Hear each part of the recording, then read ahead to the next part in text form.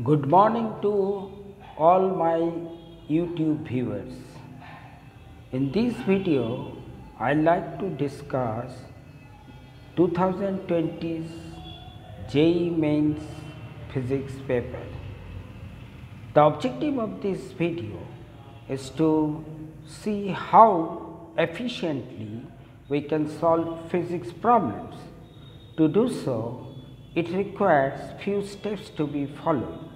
First, you have to go through the question very carefully and identify all the key points which are involved in the problem. Then you see concept and principles required to solve this problem. Then also find out the tools are involved. Tools are involved to solve this problem. Once it is available, then it will be much easier to tackle the problem without any difficulties. Now, this paper came in 2020's in the month of January, 7th January, and in first set. There are 25 questions, mostly MCQ, and few of them are filling the blanks.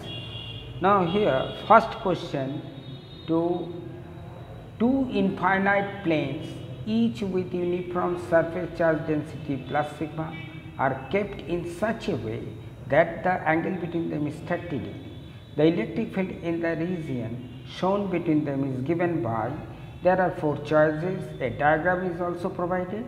Now, for solution, we have to see concept and principles, that is electrostatic and electric field strength for infinite planes, and tools required mainly E equal to sigma by twice epsilon naught for infinite plate. This is the electric field and it remains constant. Now, draw the diagram as it is given and choose a point P in between the two planes. Draw perpendicular on each plane, and intersection point is P. So, angle between them is here 150 degree, which is 180 minus 30 degree. We require angle APM, that is 30 degree.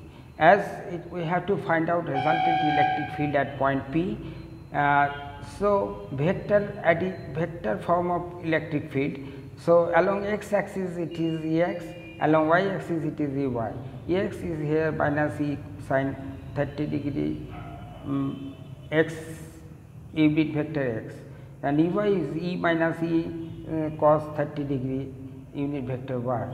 Summing these two will get resultant Er, that is sigma by twice epsilon naught within bracket 1 minus root 3 by 2 unit vector y minus half x unit vector.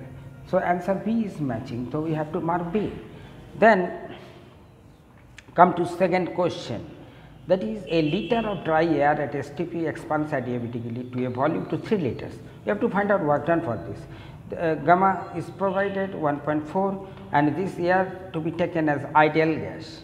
Now, concept here involved here is thermodynamics, and tools required are PV relation of adiabatic PV relation, as well as work done is known, that is P1 V1 minus P2 V2 by gamma minus 1. All the given parameters are P1 V1 and V2, 1 atmosphere, 1 liter and 3 liters. We have to find out P2 and in terms of SI units, then put it in the work done equation, and we will get work done will be 88.7 joules, and we can see it is matching with the close answer D. So, we will mark the question number 3.